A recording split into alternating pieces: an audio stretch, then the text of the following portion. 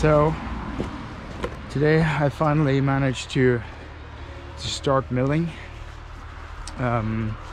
It's a pretty gloomy day. A lot of winter finally arrived, February 1st, which is usually we have snow much sooner, or snow that actually sticks around. But it decided to come today when I was ready to try milling, which is fine. Just a little bit wet and dirty. So so far I've milled up 2 logs, learned a few things, how to get straight and even slabs or lumber. I think, and also I managed to screw up yesterday because I forgot to turn off the ignition on the excavator, so it was actually, the battery was flat this morning. Luckily there's a relative of our neighbors that are picking up all of the wood here, and he had a jump starter, battery powered, so that was pretty good. But now I've just milled up 2 8 by 2.5 and 1 8 by 3. You can see them here. It looks beautiful and it's amazing. So the only thing that is a little bit different that I thought it would be is the fact that it uses a lot of gas. So I'm gonna set up so you can see how the whole process actually looks like. So I've set up the mill, logs and excavator so I can easily lift the logs straight onto the mill just by picking them up, turn around and then put them down.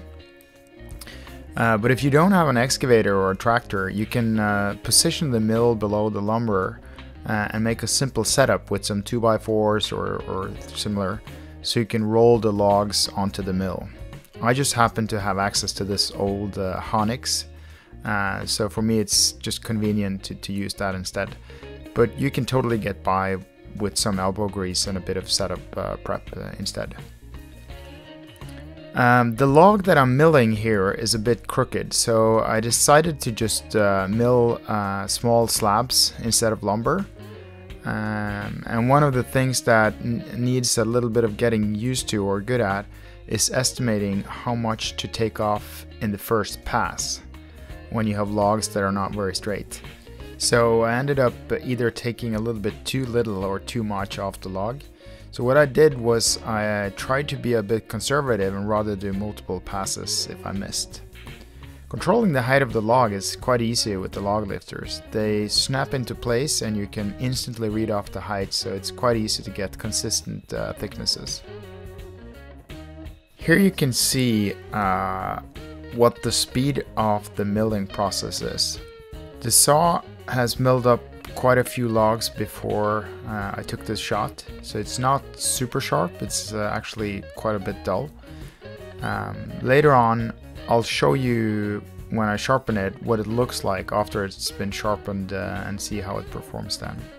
I used some wedges in the beginning, but after a while I found that most of the logs didn't really need them. Another thing that I need to get used to is to sharpen the saw in field. The saw is quite heavy and has the saw carriage attached, so it's a bit cumbersome to sharpen. Any tips you have are quite welcome. Here you can see the speed after it's been sharpened. It's not super sharp here either, not as sharp as when I hold it in a fixed vise, but at least it gives you an idea what the speed is.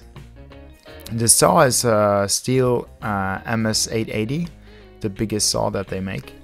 It's a tremendous machine, it's quite powerful, and as you can see it just chews through this hard maple like it was butter. The bar that I'm using here is 21 inches, which is a bit short for the biggest logs that I milled up.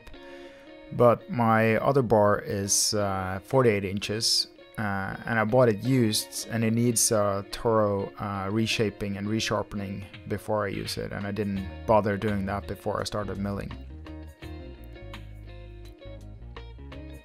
So this log I wanted to cut up into regular lumber. It's also a bit crooked as well, but not as bad as the other one. The log turner you see me using here is from Logosol, and I'm not very excited about the build quality, to say the least. I'd much rather just go with a regular steel version, but it came with the mill, and I bought the mill used, so I thought I'd give it a go, but not something that I would recommend.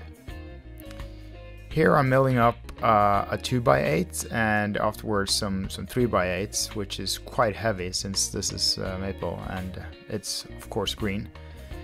But it turned out really nice. All in all, it's a really fun and exciting experience to mill up all of these logs in this way.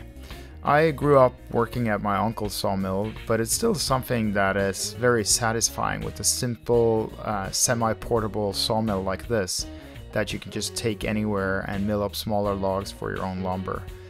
I'm imagining that I'll be using this for like picking up garden trees and hard to access places and more exotic lumber that is you can handle on like a manual basis.